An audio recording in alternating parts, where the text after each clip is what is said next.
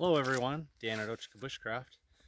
Well, I'm out here on a nice cool morning, which is a welcome change. It has been very, very hot, and to have a morning where it's only about 40 degrees, it feels really good. And I actually cool enough to have to put on my stocking cap to keep my ears warm this morning. But I'm out here doing something that I have not done before. Now, if you guys have watched previous videos, you know that one of the things that I always carry in my backpack, it's with me out here no matter what I'm carrying actually, is 6mm 55-gallon drum liners. These bags have a wide variety of purposes. I've used them to make emergency shelters. I've used them to make an emergency poncho. And the 6mm is very heavy. Well, today I'm going to use a couple of these to make a bed out here. At least I'm going to attempt to. As I said, I've never done this before. So basically you guys are going to get to see how this venture unfolds. And if it's a failure and that thing won't hold me, well, you're going to get to see me crash land on the ground. So let me take you over here real quick and show you what I've done so far. Not much, just got started. Okay, so all I've done so far is lash 2 poles to a tree. This is going to be one side of my bed. I've seen these built with a couple of tripods. I wanted to do something a little different. So I took 2 poles and I took my bank line and made a clove hitch, and then I wrapped it around the tree, securing these 2 poles to this tree. I did about 3 wraps, and then winding around this way, I did 3 fraps, pulled it as tight as I could possibly get it, and then tied it off to the loose end of my clove hitch here. So this should be plenty secure enough now.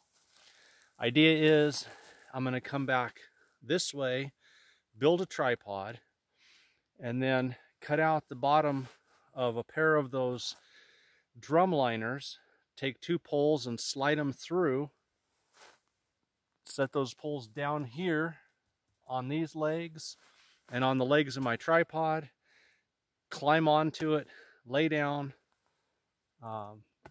head will be up here kind of against the tree, a little bit of overhead cover above me, and you know, together we're going to find out if this works, right? It sounds good in theory. I've seen pictures of other people who have done it. Well, we'll find out if it works. And I weigh 225 pounds, so I'm not exactly a lightweight who's going to be testing out the strength of these bags.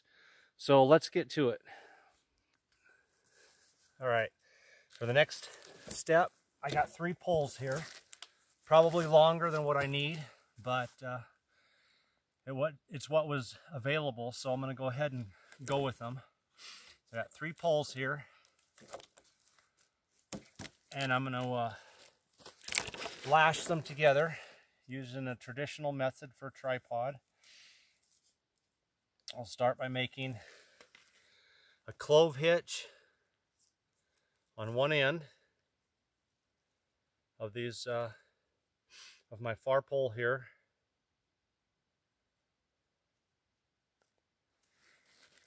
Put that on.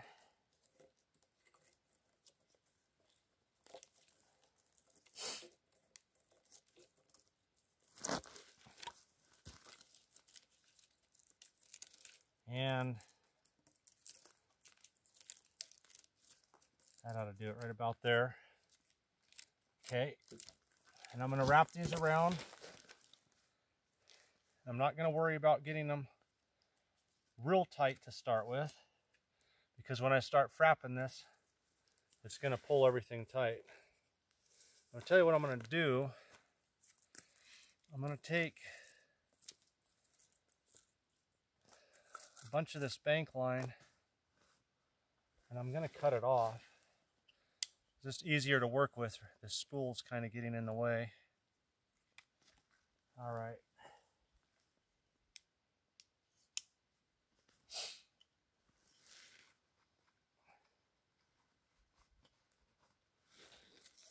we'll just start wrapping this around. A traditional lashing of a tripod is I'm going to go underneath the middle pole. I don't know how well you guys are going to be able to see.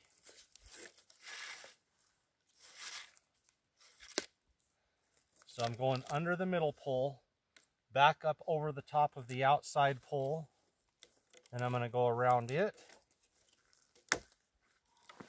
This time I'm going over the top of the middle pole, underneath the outside. So basically I'm just going over, under, and then reversing it back.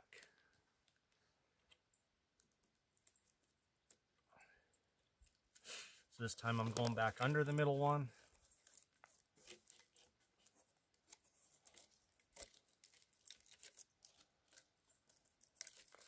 And over the top of the outside, and then back underneath.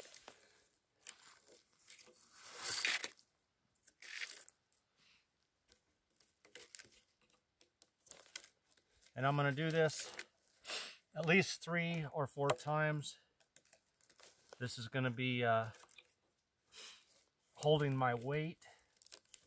I don't want anything slipping, coming loose here. I am going to leave enough to do my frappings though.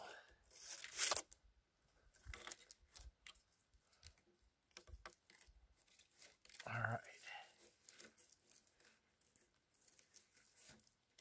Okay. All right, I've got it 3 times around. So now I'm going to do what's called frapping. And I'm going to come over and I'm going to start winding around and underneath the cord. And now I'm going to start pulling it tight as I do this.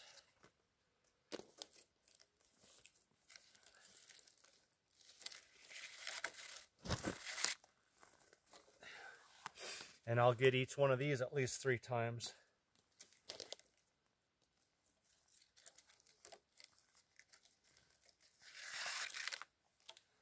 That one is good. And I'll go over the top of this middle pole and start frapping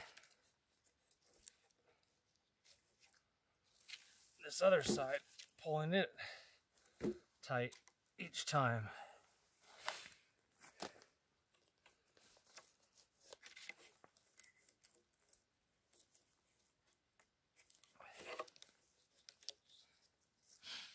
As things get tighter, we got less room to work with. Oh yeah, that's good and secure. I'm gonna have some extra cordage left over.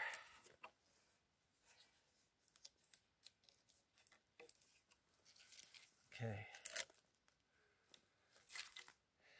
All right, I've gone around this one 3 times.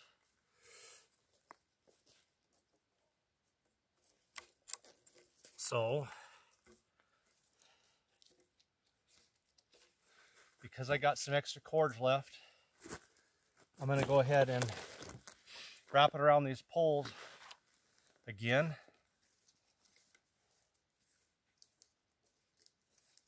Just like I did at the beginning, over and under.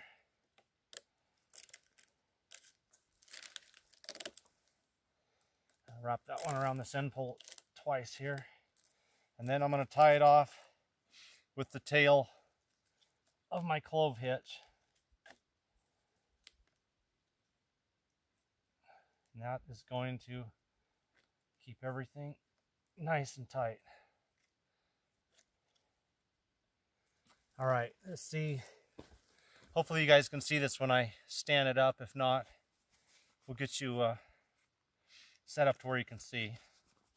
I've got this all lashed together, my tripod. This is going to be the foot end of my bed.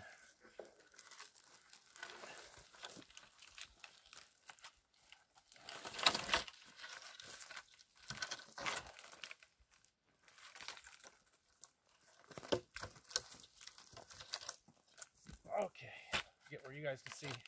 I'm going to cross these two back poles. This one out.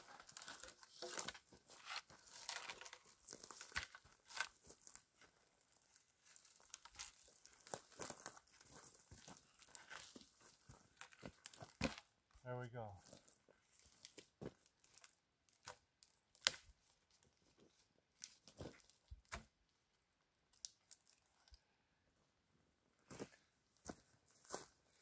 Now the one thing that I can say is these poles are much taller than what I need. I could have cut each one several feet shorter next time I know. As I said, this is the very first time that I have built one of these, and had I started with poles that were too short, there would have been no way to make them longer, and then I'd have to go get new poles. Having them too long to start with, that's not a problem. I can easily saw a couple feet off the bottom of each one of these legs and drop it down. So actually, I'm going to go ahead and pause you guys and grab my little saw and take a couple feet off of each one of these legs and bring this tripod down some.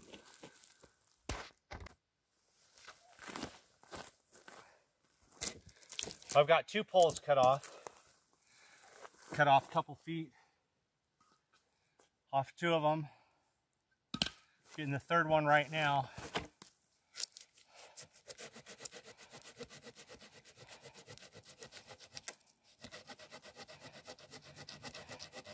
Using my little silky pocket boy. Works just fine.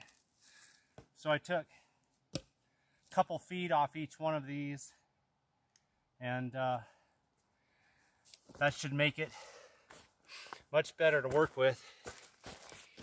I'll get that stood up here. Then we'll start opening up these garbage bags and putting the bed together. All right, before I cut the bottom out of these bags, I'll give you guys an idea of my setup here. So, turn you just a little. Got my tripod sitting here. Still taller than what I need, but for me, this is a learning process. This is the first time I've done this. So, I'm learning as I go, and you guys get to see if I make mistakes or have to make adjustments or whatnot. You get to witness it too as I'm doing it. I got my tripod here. I got the bipod lashed to this tree that I showed you earlier. I'm probably 6.5 feet apart right now, so I may move this a little closer so I get it set up. So the next set, I'm going to go ahead and cut the bottom of this. I'm using my folding knife for a reason, because I'm going to close this up until I get down where I want to be, so I'm not poking extra holes in this bag. Now, on the inside of the bag, I'm going to open my knife up. I'm going to try to cut just the bottom here. So I don't want this thing tearing on me. I've got one there. One there. Alright, I'm gonna come back around here to the outside where I can see.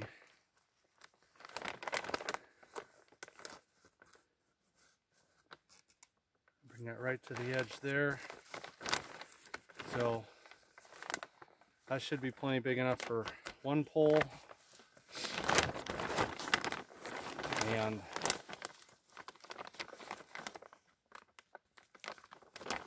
other one, I actually cut on the wrong side, but I'm going to try it anyway. And trying to be careful because I don't want any extra holes in this, extra tears. That's going to give it a weak spot. Okay. Give it a shot. You know what?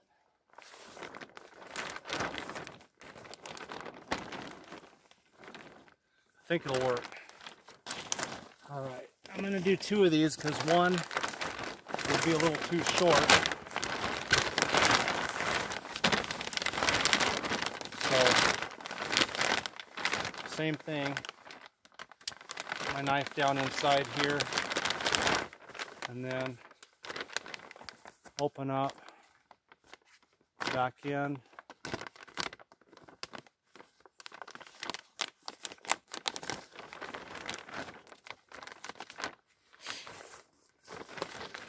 And the other side.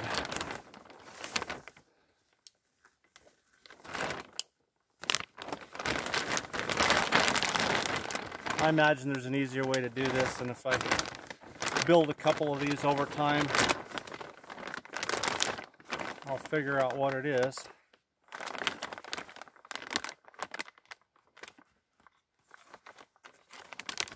But okay, that was actually a little easier to just open that up from the inside. Learning as I go. Thought it'd be kind of cool to, you know, I could have came out and put together one of these and got it all down, figured it all out. But I thought it'd be kind of cool to have you guys watch the very first time I do this. So as I have to make adjustments, there's a learning curve. Obviously my tripod was way too tall to start with. I'm learning the best way to cut these. I just thought it'd be cool for you guys to be able to take part. All right, I'm going to round up a couple poles and then start sliding these onto the poles. I'm going to take my little hatchet. I've got my Grand Swartzbrook hatchet, and make sure that any sharp limbs or anything that are left protruding from the 2 poles I've got are trimmed down so I don't poke any extra holes in the bag.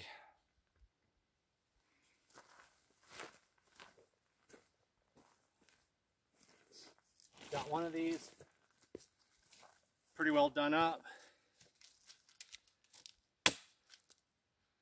Shouldn't be any spots left on that one to catch on the bag. And this one here, still got a few on it.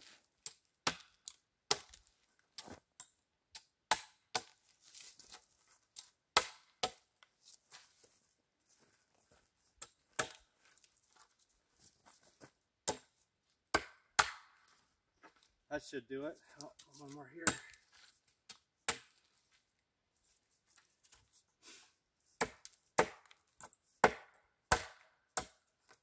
All right.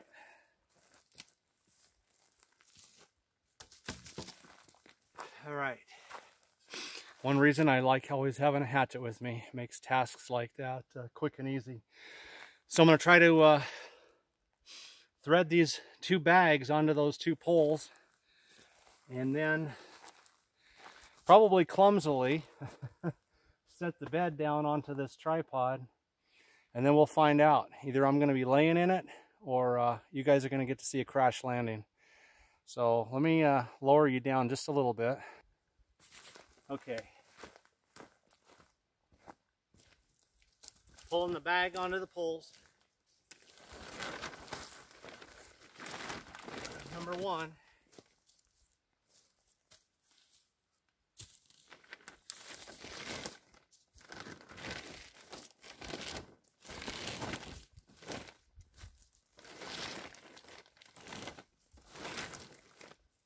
So far, so good.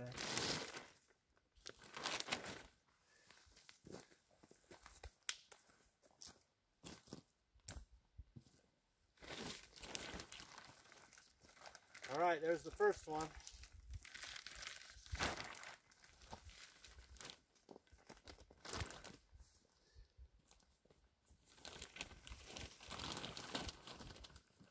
Try to get one more slid over the top.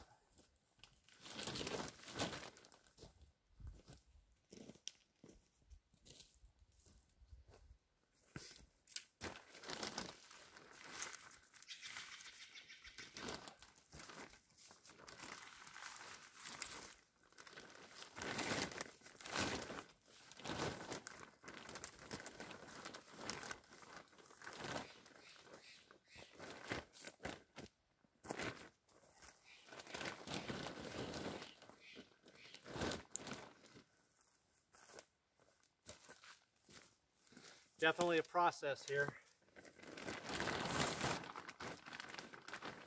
Okay, we got one through, and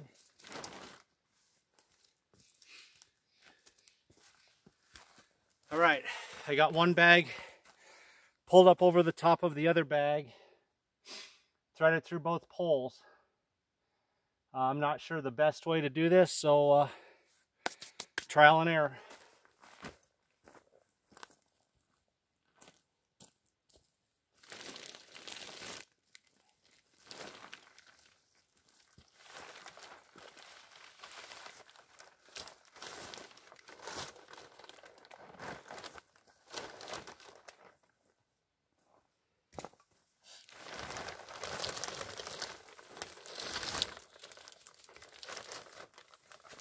Interesting.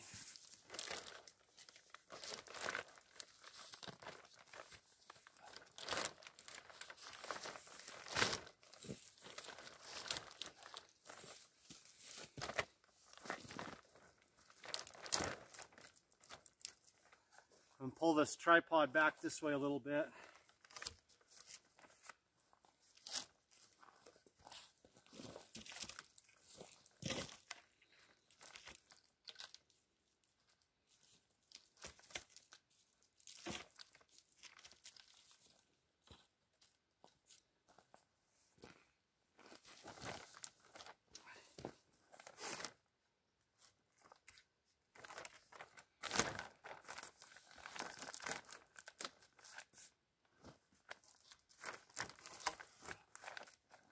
So leveling it up now. This end where the bipod's secured to the tree, that's solid. My tripod, I haven't got the feet out wide enough and my whole bed's tilting that way. So I'm gonna have to come back up a little.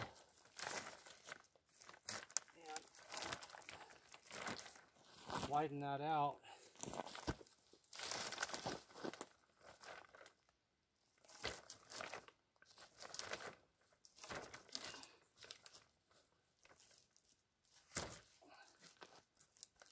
All right.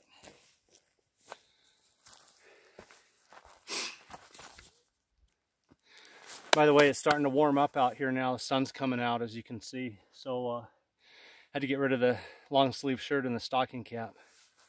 But I'll step out of the way. And there it is, guys. One end secured up by a bipod to a tree. The other end on a tripod. And I'm a little nervous about this because I have no desire to land on my backside. So I'm going to ease onto it and see what happens.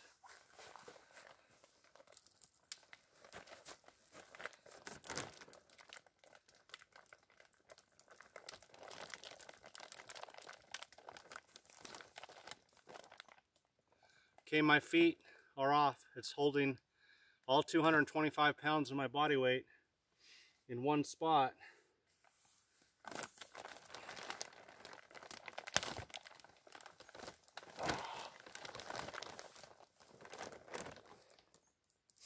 Not bad. Not bad at all. Well, I could definitely sleep on it. It's comfortable, really comfortable on my back. And I'm bouncing a little bit. It's holding my weight. Oh, one pole slipped down here a little bit. My pole on this side's not quite level.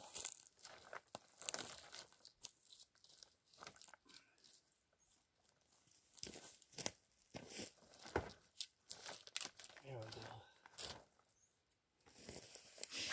So, first time I've ever built one of these. The 6 milliliter trash bag will hold a 225-pound person with no problem. I put all my body weight in one spot. I laid out in the bed, and it's very, very comfortable. So what have I learned? Number one, the tripod way too tall. Even now it's still way too tall. Because of its height, I'm unable to spread the legs out as wide as I would like.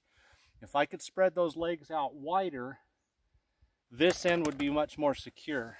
Now my bipod, where it's lashed up to the tree, that is rock solid. There's absolutely no give to it.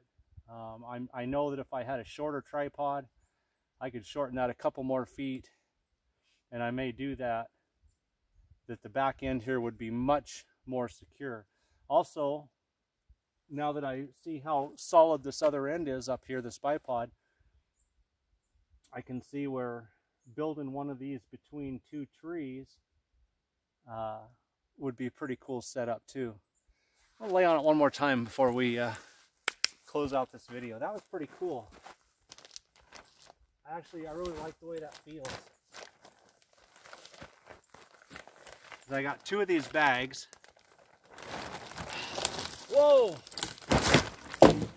Well, you got to see it live on camera. My tripod just collapsed.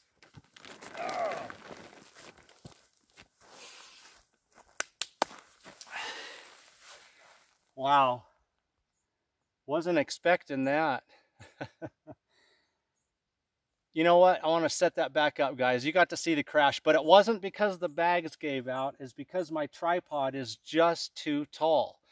I'm learning as I go, and you're getting to see it firsthand. So let's do this one more time. I'm gonna shorten this tripod again. I'm gonna go ahead and get my saw. I'm gonna saw all three of those legs down again, shorten that thing up, and see if it doesn't make it a heck of a lot more secure. So give me just a couple minutes. All right. As I said at the beginning, this is a learning process for me because it's the first time I've ever done it. And I shortened up my tripod a lot. Now the legs are out much wider. And before it was shaky. Now it's rock solid like the other end. I also moved it in a little closer so that the bed is just as long as I need and no longer. There's no extra, distance between the tripod and the bipod. So let's find out if that solved the problem or if we're going back to the drawing board once again.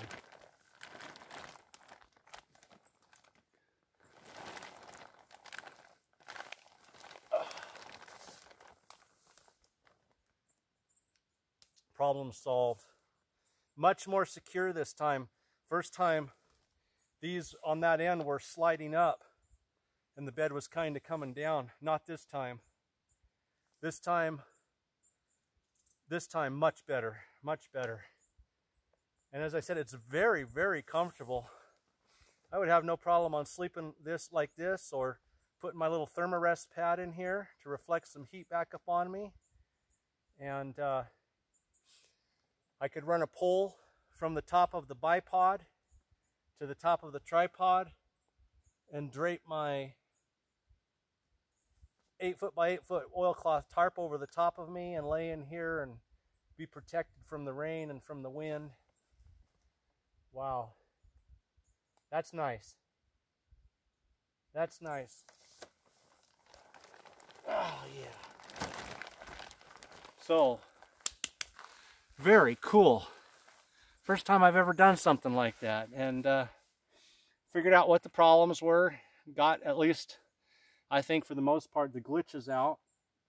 The only other thing I would say, and it's probably because 225 pounds, if I were to go back and redo this, I would use a little bit bigger round poles for my bed. These have a little bit more give to it than what I would like. A lighter person, I think, would be just fine. But that thing is cool. I like that. That is comfortable. And you know what? I got some shade from the tree over my head when the sun starts coming up. I'm going to enjoy myself out here today.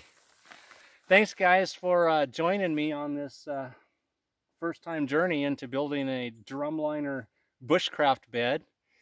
And hope you'll stay tuned and keep watching. And for those of you who haven't subscribed, I hope that you like this enough to hit that subscribe button. Thanks, guys. Take care.